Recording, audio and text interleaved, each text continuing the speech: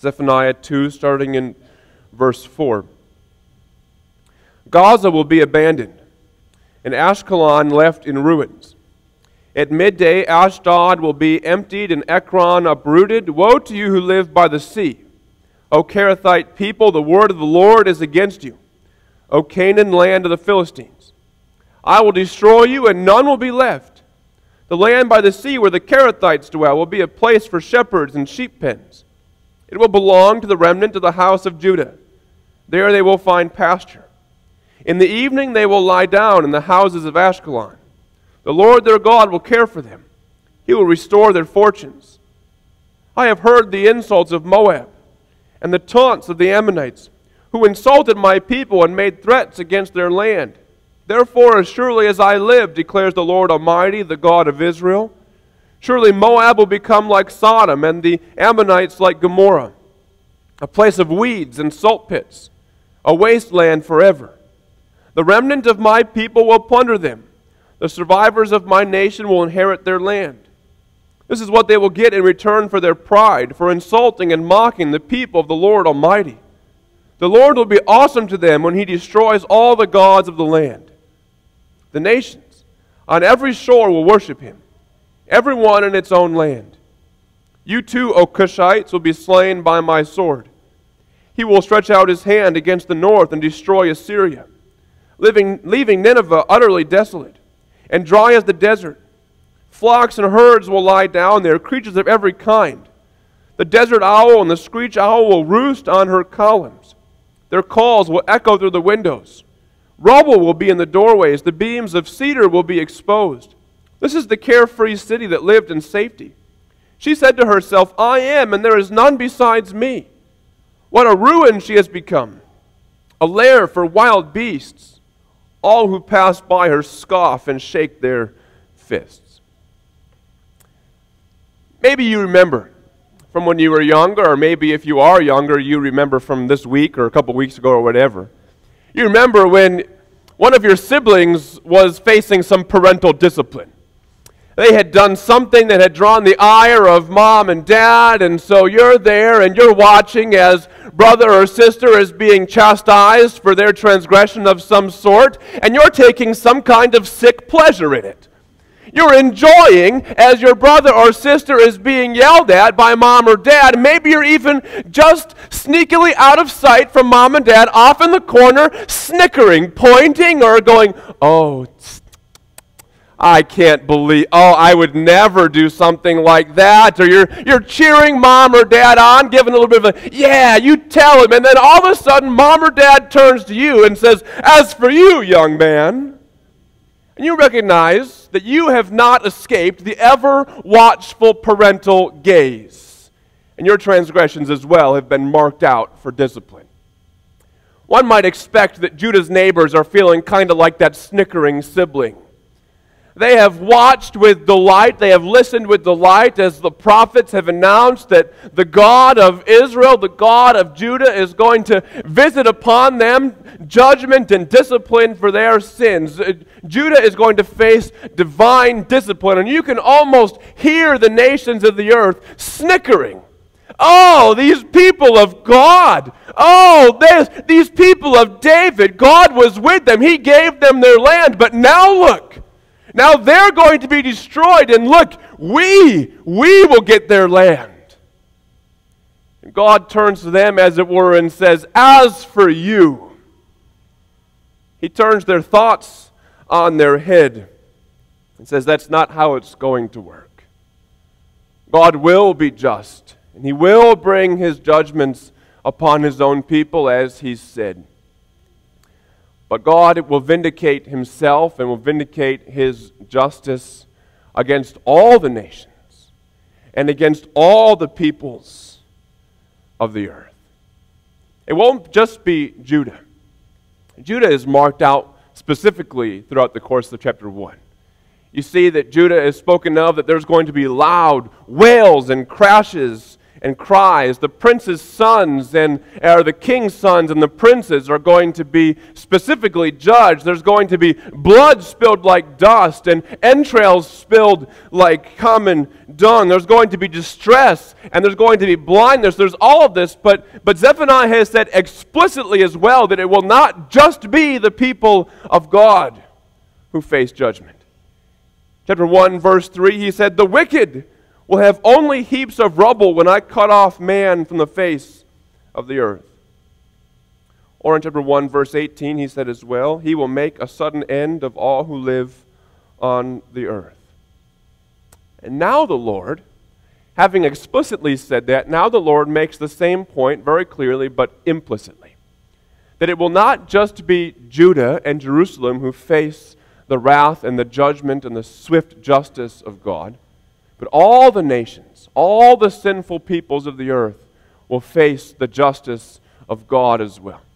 And Zephaniah makes this point not by making a catalog of all the peoples of the earth that he knew at the time of his life. He doesn't go through his mind to some sort of an encyclopedia, a knowledge of all the nations that could possibly exist and begin making a list of them to make sure that he doesn't forget anybody who could possibly face his judgment. Instead, Zephaniah makes the point with a literary feature.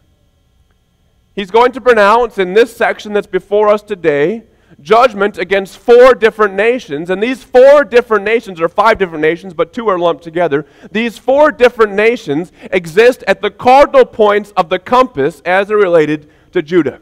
I have a little map slide, if we could try to get that thrown up there now. If you can see that, perhaps you can. You see that here Judah is circled in red, and all the nations that Zephaniah points out are circled in blue.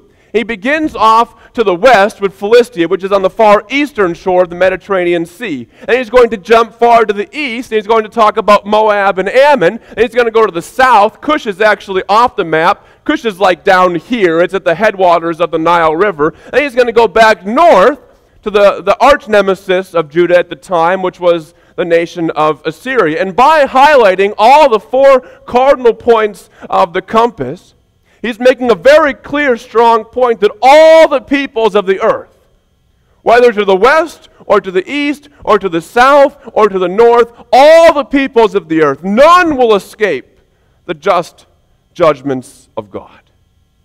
So he begins with the Philistines, who are the historic enemies of the people of God, in verses 4 to 7.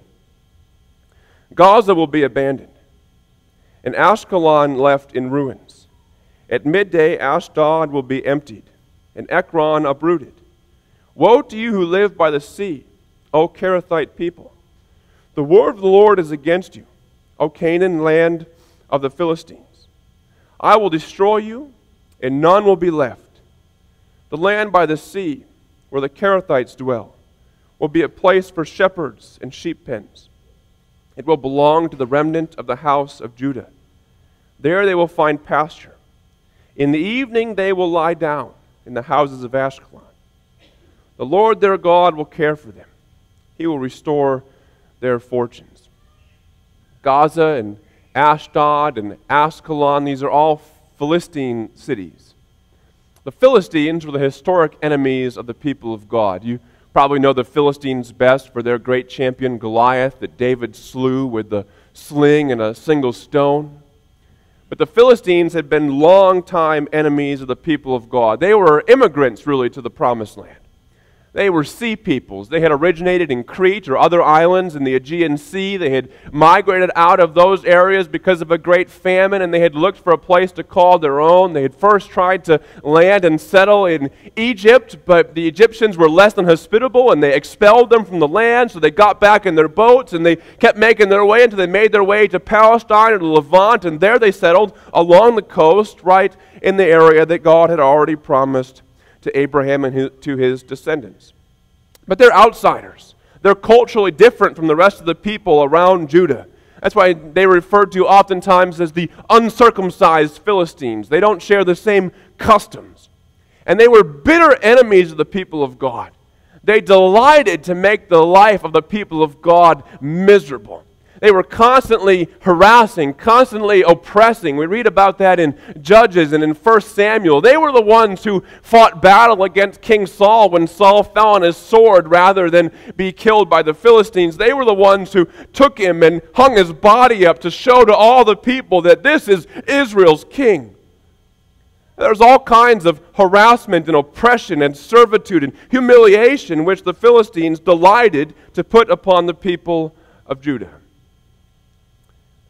And they would have loved to hear that Judah's God, the God of David who had finally subdued them, that Judah's God was going to come and wipe out Judah itself. You can feel them snickering. But God turns the tables on them.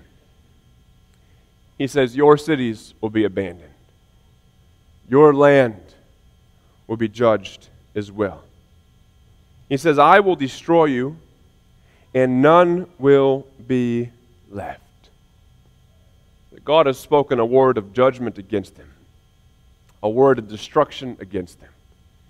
And whenever God says, He is perfectly powerful and perfectly faithful to bring about. The Philistines were merchants and traders. They had a large fleet that would go all across the Mediterranean to trade and to win wealth of various kinds. Their land sat along the most lucrative trade route in the world at that time. They had bustling cities and thriving industries of all different kinds, but God says that their land, though it was populated and rich, would become wilderness, a place for sheep and goats and shepherds. But more than that, God promises that their land would one day belong to the remnant of the Israelites, that it would belong to the descendants of Judah, that one day the people of God, the people of Judah, would either return from exile, or those who escaped going into exile at all would inherit again not just the land of Judah, but they would inherit even the land of the Philistines. And this is in perfect accordance with what God had said in Deuteronomy 30, verses 1, 2, and 3. He says, when all these blessings and curses I have set before you come on you, and you take them to heart wherever the Lord your God disperses you among the nations, and when you and your children return to the Lord your God and obey Him with all your heart and with all your soul, according to everything I command you today, then the Lord your God will restore your fortunes and have compassion on you and gather you again from all the nations where He scattered you. God is going to have no compassion on the Philistines. He's going to, and He would in time, utterly destroy them. But He's going to have grace for His people. He's going to remember them. He's going to gather them together again. He's going to restore them to their land. He's going to restore their blessing. He's going to reverse the curses He'd put upon them in chapter 1. And He will once again be their God, and they will once again be His people. So right in the midst of God's judgment on the Philistines is an announcement of mercy for His people. And so having started in the west, then Zephaniah jumps to the east to Moab and Ammon. He says this in verses 8 through 11. I have heard the insults of Moab and the taunts of the Ammonites, who insulted my people and made threats against their land. Therefore, as surely as I live, declares the Lord Almighty, the God of Israel, surely Moab will become like Sodom, and the Ammonites like Gomorrah, a place of weeds and salt pits, a wasteland forever. The remnant of my people will plunder them. The survivors of my nation will inherit their land. This is what they will get in return for their pride, for insulting and mocking the people of the Lord Almighty. The Lord will be awesome to them when He destroys all the gods of the land. The nations on every shore will worship Him, everyone in its own land. Moab and Ammon are distant relatives of the people of Israel. Moab and Ammon were nations that arose out of Lot's incestuous relationship with his daughters. You may recall the story. We had enough scandal and drama in our Women in Waiting Advent series. Won't go into all the details, but Lot and his daughters decided they needed to hide out in a cave after God came and destroyed Sodom and Gomorrah. His daughters got desperate. They got their they got their dad drunk, and one thing led to another, and now you've got the Ammonites and the Moabites, and the Ammonites and the Moabites hated the Israelites. Even though they came from the same place and from the same migration, yet the Ammonites and the Moabites delighted to make life difficult for the Israelites. When the Israelites were coming up out of Egypt, they asked permission to pass through the land of the Ammonites and the Moabites on their way into Canaan, and the Ammonites and the Moabites didn't just say no, but they said no, and they actually hired a magician or a sorcerer to put a curse upon them. Then in 1 Samuel chapter 10, you come to an account where the Ammonites have laid siege to an Israelite city, and the Israelites say, well, let us surrender to you. You can have our city. And they say, you may surrender, but if you do, we're going to gouge out the right eye of every man who lives in your city. We are going to embarrass you, and we are going to hurt you. And then in 1 Samuel 11, David, when he becomes king, he sends some diplomats to the Ammonites in good faith, and the Ammonite king takes those diplomats sent in good faith. He shaves their heads, he shaves their beards, he humiliates them. If that's not enough, he cuts off their clothes right above the butt so that they have to go home embarrassed and ashamed for everybody to see. They made life a perpetual nuisance, made themselves perpetual nuisance, perpetual thorn in the side of the people of God. And they would continue that for quite some time. But God does not take kindly to those who are perpetually pains to His people. He would remember their taunts. He would remember their mocking and their insults. They have not gone unnoticed. The land of Moab was the land where Sodom and Gomorrah had been before God destroyed them. So Zephaniah says that as God had one time destroyed Sodom and Gomorrah and made their cities a wasteland, so too He's going to once again bring destruction on this land. He's going to bring that kind of destruction on Moab and Ammon.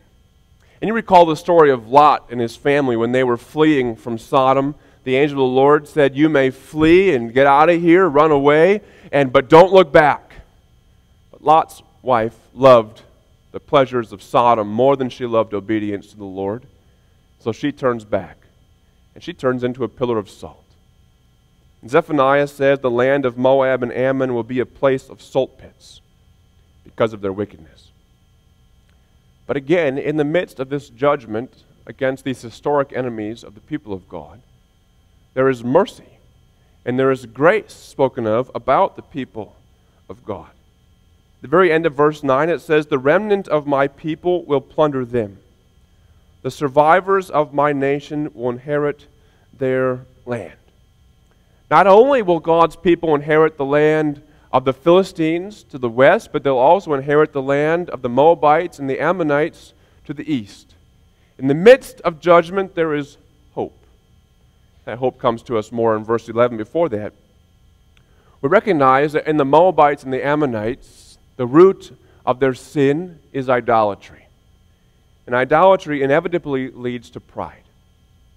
And the proverb says, pride goes before destruction, and a haughty spirit before a fall. And there at the beginning of verse 11, it says, the Lord will be awesome to them when He destroys all the gods of the land. But the literal translation is more that when God starves the gods of the land.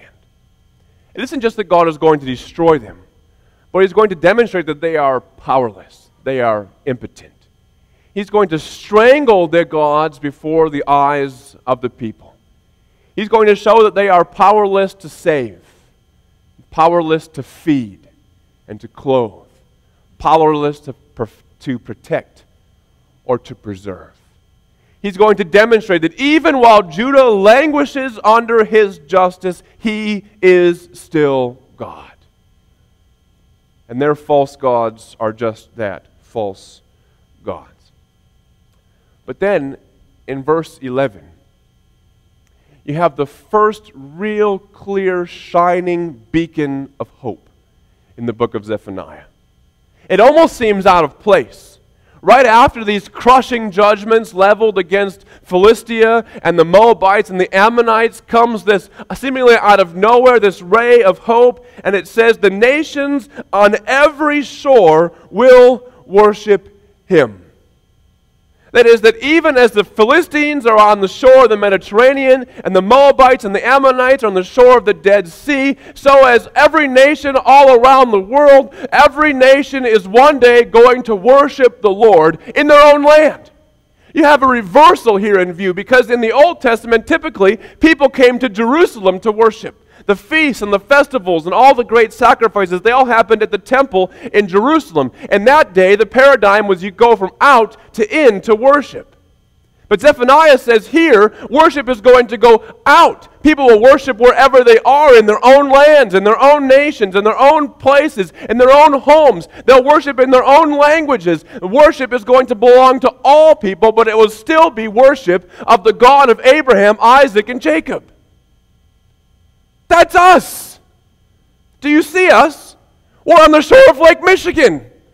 We worship in our own language, in our own land. We worship the God, though, of Abraham, Isaac, and Jacob. We don't have to hop on a Boeing and fly to Jerusalem to worship. We have to plow our driveways and shovel out the place the snow plows left, but we can get here to worship. And for those who are watching on the video, because you couldn't shovel your driveway, you can sit at home and worship. But Zephaniah speaks of the nations worshiping the God of Judah. And we need to do away with the character of the God of the Old Testament once and for all.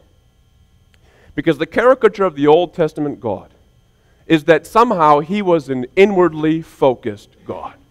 And his people were also exclusively inwardly focused. They only cared about themselves, except every once in a while to go out and give the nations a good smiting. But that runs against the entire trajectory of the Old Testament. If you are an honest scholar of the Old Testament, you cannot say with integrity that the God of the Old Testament was exclusively inwardly focused. When God comes to Abraham, the most important figure in the Old Testament, what does he say to him? The first words out of his mouth are, "And in you I will bless all the nations of the earth." And God makes a perpetual pattern of including other nations in his people. You have Melchizedek, the priest king, who's not a descendant of Abraham.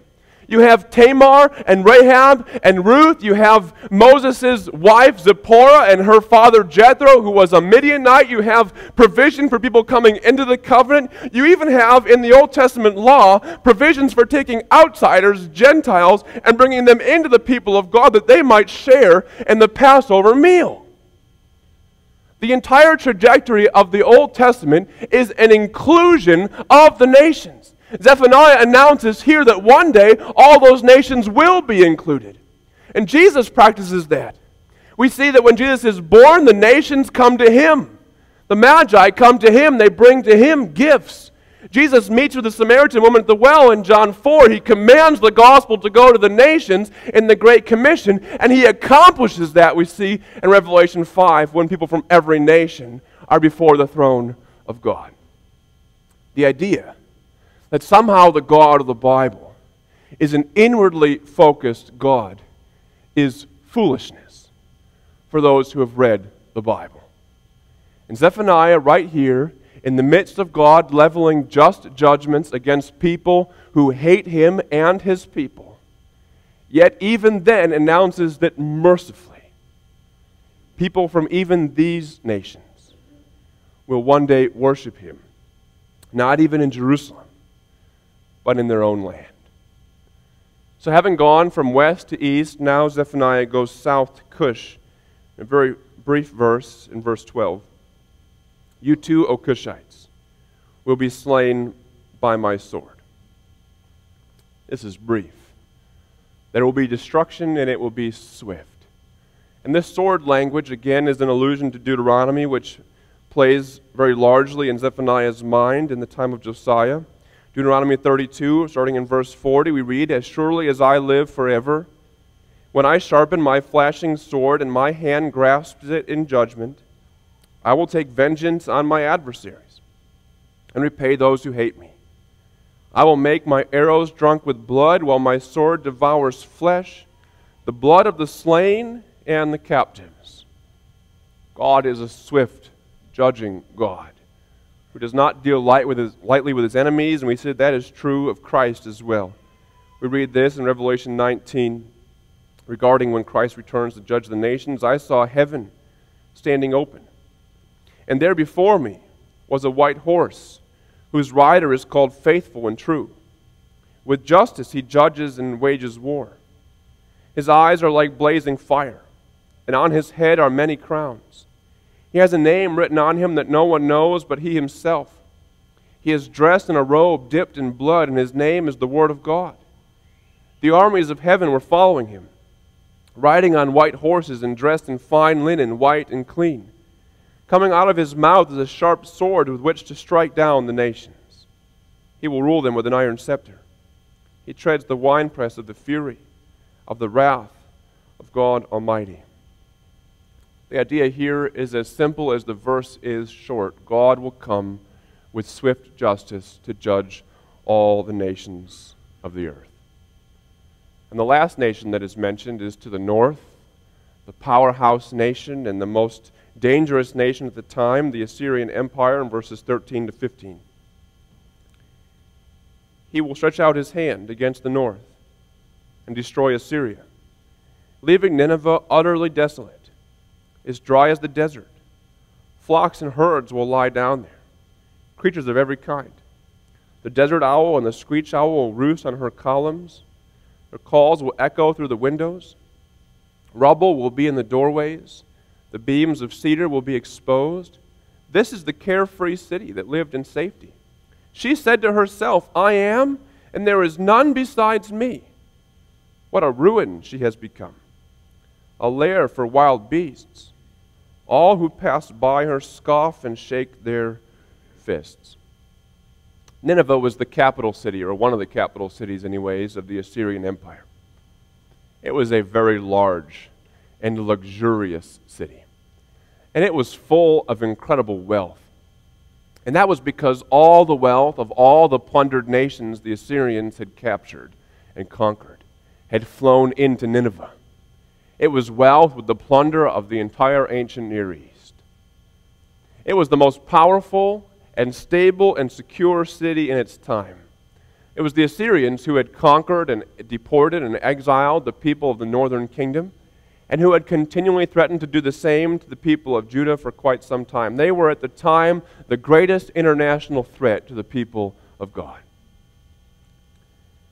And God says that this most powerful of cities and this most powerful of peoples, this place, is going to waste away to nothing. That it's going to become a place for owls and barren wilderness animals. It's going to be a place where nothing lives, nothing thrives. If you would have stood in the middle of Nineveh when Zephaniah is speaking this prophecy, you would have seen people and commerce and luxury and lavishness everywhere you looked. You would have seen power and strength and security and stability. You would have seen buildings that at the time would have seemed like they scraped the sky, and temples to all different kinds of gods. You would have seen everything that looked like flourishing and thriving. And if you hadn't known better, someone would have walked up to you and said, within 100 years, this is all going to be gone. You would have laughed in their face at how absurdly ridiculous it would have sounded. But the prophet Zephaniah comes and says exactly that. And he says, even her boasts will be silenced. She boasts, and she boasts blasphemously. Zephaniah records the heart and the spirit of the Assyrians as saying, I am, and there is none besides me. That's blasphemy. Deuteronomy 32, we read this when the Lord says, see now that I myself am He. There is no God besides me. I put to death, and I bring to life. I have wounded, and I will heal. And no one can deliver out of my hand. Assyria was so self-confident, viewed herself so powerfully, so invincibly, that she begins to speak of herself as God and attribute to herself the essence of God. I am, and there is no other. God will not be mocked.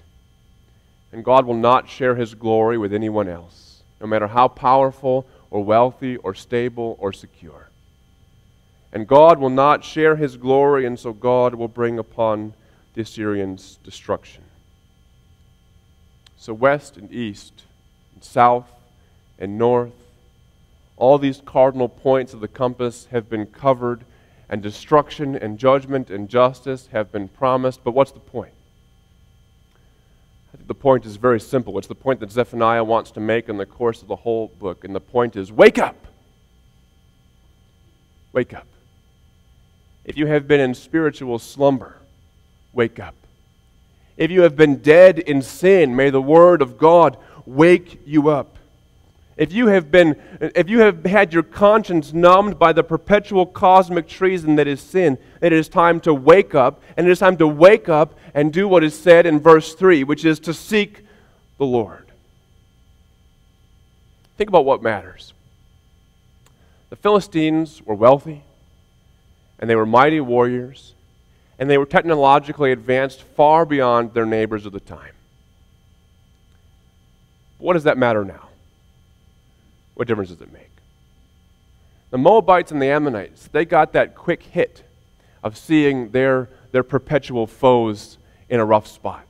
They got to see the enemy on his knees. They got the satisfaction that comes from that. But what difference does that make now? And the Cushites, they were a part of Egypt. They were part of one of the richest, most stable and secure empires and longest running empires the world has ever seen. What difference does that make now? And the Assyrians, they were the wealthiest, most powerful, most secure nation on earth for over 100 years. They had more wealth and more security than any people in the ancient world knew what to do with. But the Lord said they would be destroyed. Zephaniah writes around 620 BC, which is right towards the end of the height of Assyrian power. The historian Xenophon goes walking through the desert where Nineveh had once been just 200 years later in the year 401 BC. And he goes looking for Nineveh. He wants to find this once mighty city. And he comes and they say, there it is. And he looks and all he sees is sand. The city was buried. And it's still buried today. What difference did might and power and wealth and luxury and security make for them? What about you? Are the things that you're living for still going to be worth having lived for on the day when the glorious Christ we read about from Revelation returns to judge the living and the dead? Are the things that we're living for going to matter on the day when God comes to bring justice and judgment with swiftness? Is it going to matter to us? Is it going to matter to us? Are the things that we're living for actually worth living for? Leonard Ravenhill once asked the question, and it's engraved on his tomb, are the things you're living for worth Christ dying for? It's a question worth asking ourselves. When we see these mighty empires, Assyria and Egypt, Philistia, Moab, and Ammon, when we see them so easily struck down, what will become of us when God comes for us? If we are outside of Christ, if we are apart from faith in Christ, then we are no different from them. And when the Lord comes in judgment, we, just like them, will be struck down, never to rise again. But if you have claimed Christ, and if you have committed yourself to Christ, then you will be sheltered in the day of the Lord. But Paul has more to say for us. Even for us who belong to Christ, Paul has more to say in 1 Corinthians 3. He says, each one should build with care, for no one can lay any foundation other than the one already laid, which is Jesus Christ. If anyone builds on this foundation using gold, silver, costly stones, wood, hay, or straw, their work will be shown for what it is, because the day will bring it to light. it will be revealed with fire, and the fire will test the quality of each person's work.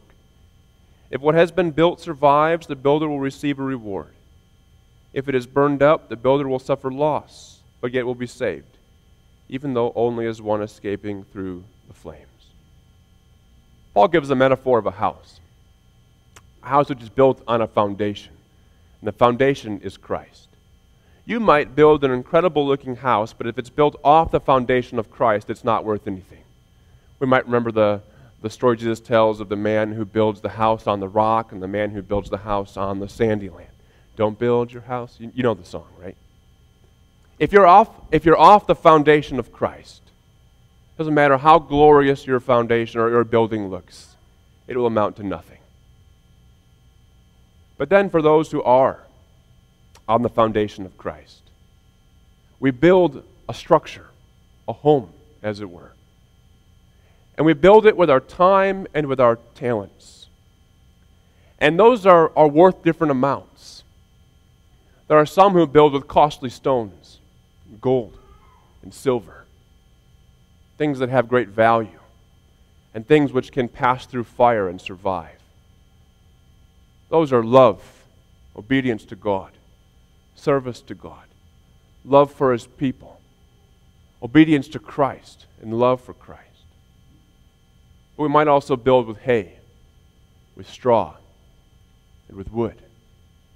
Those are trivial pursuits, meaningless things, desires of self. And in the end, what we have lived for, or what we have not lived for, are going to be displayed for all to see. But perhaps most horrifically for us to see. And we'll see what was pure and what was not. And what was pleasing to God and done for the Lord and what was done for self.